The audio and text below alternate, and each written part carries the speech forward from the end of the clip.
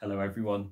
As part of starting homeschool here in the Meathrel household, Anna and I have been reading a book called Alice's Adventures in Wonderland. Of course, this is a book that will be familiar to many of us, and we know that it begins with Alice following a worried white rabbit down a rabbit hole. And as she follows that rabbit down the rabbit hole, they fall down into a very mysterious and strange land. Of course, this is something of a parable for how we are experiencing life at the moment. It feels like we too have fallen down that rabbit hole and have ended up in a place that we would never have imagined that we could possibly have been. As we've been experiencing these circumstances, one of the things I've been praying and asking Jesus is simply this: Lord, what are you doing at the moment? What is it that you're doing at the moment? Now, since arriving at Emmanuel, we've talked an awful lot about prayer. Our sense has been that the Lord is calling us to go deeper in our relationship with him, and we do that through humbling ourselves and praying. As 2 Chronicles 7:14 puts it, a passage which I've preached on a number of times since arriving at Emmanuel. If my people who are called by my name will humble themselves and pray and seek my face and turn from their wicked ways, then I will hear from heaven and I will forgive their sins and will heal their land.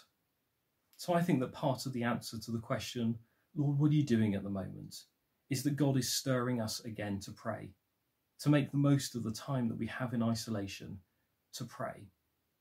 Now in Bristol, you can visit the oldest Methodist building in the world.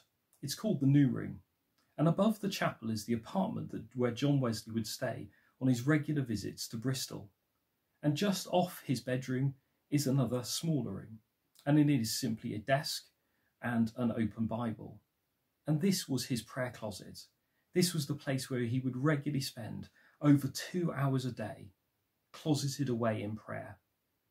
And as we too find ourselves closeted away in this season and time of self-isolation and social distancing, I believe that the Lord is calling us to use this time to pray.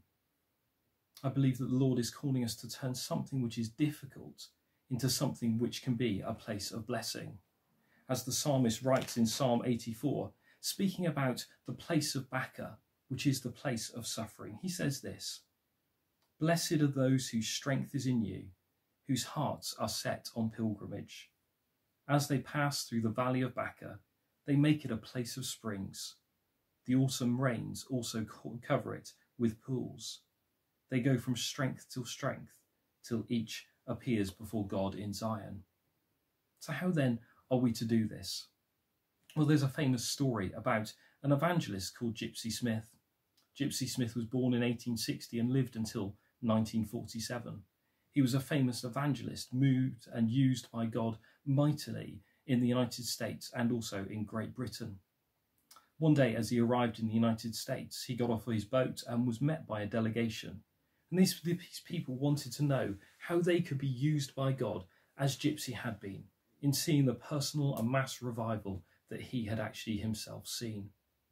Without hesitating, Gypsy Smith said this: "Go home, lock yourself in your room, kneel down in the middle of the floor, and with a piece of chalk draw a circle round yourself. There, on your knees, pray fervently and brokenly that God would start a revival within that chalk circle."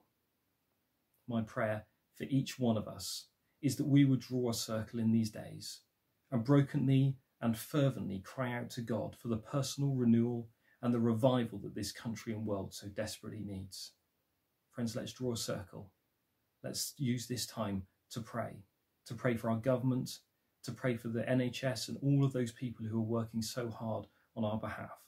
Let's pray for their protection, and let's pray that God will move in these days. May God bless each and every one of us.